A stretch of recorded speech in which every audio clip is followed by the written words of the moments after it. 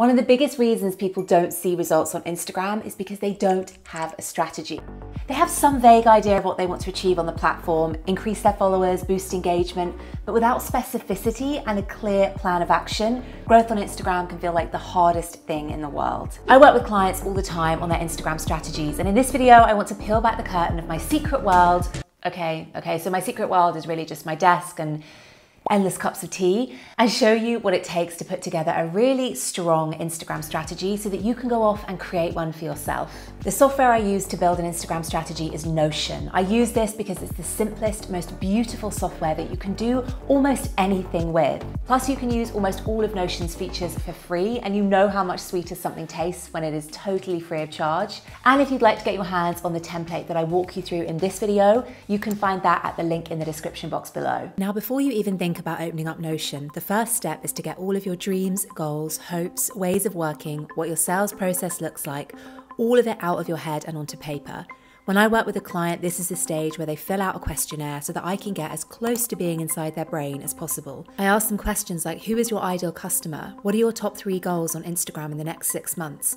What have you tried in the past to help you with Instagram marketing that has worked and that hasn't worked for you?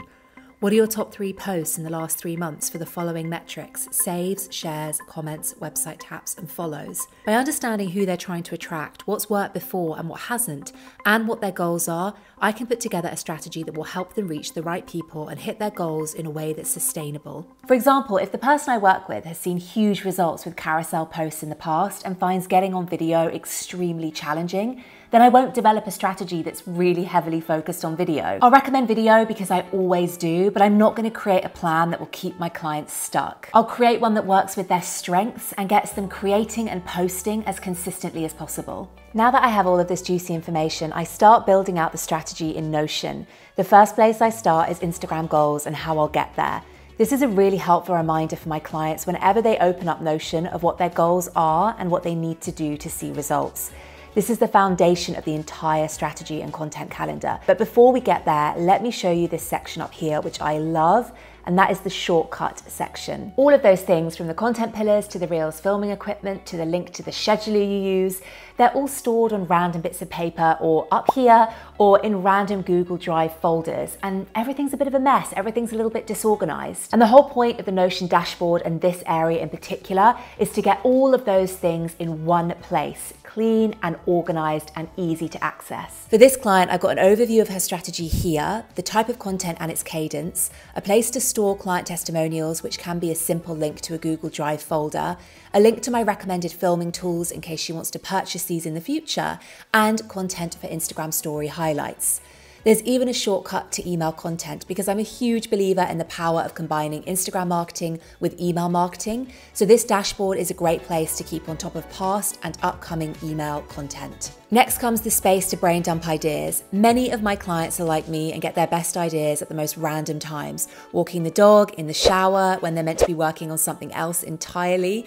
And that's what this space is for, to add those initial ideas in their rough form before they become a more developed piece of content. They can add ideas into this table whenever they get them, and then when they're ready to add them to the content calendar, they can just assign a date and check the box added to calendar. And because this table is connected to the content calendar below, they will automatically be visible in this content calendar down here. Since I'm putting this strategy and content plan together for my client and skipping over adding in my ideas as and when they come to me, I'm going to go ahead straight away and start building out the next 12 weeks of content. For most of my clients, I suggest a posting cadence of 3 grid posts per week and 4 Instagram stories per week. I've created these 2 templates, one for grid posts and one for Instagram stories, to make the process of building out these ideas super simple. So what I do is I change my Instagram content calendar to calendar view. I click into a day of the week and select the Instagram post template. The great thing about this is that I can immediately start writing the caption and add an image here from my client's gallery or link to a template on Canva. There's also these handy properties that allow me to categorize my posts according to their status, the type of content,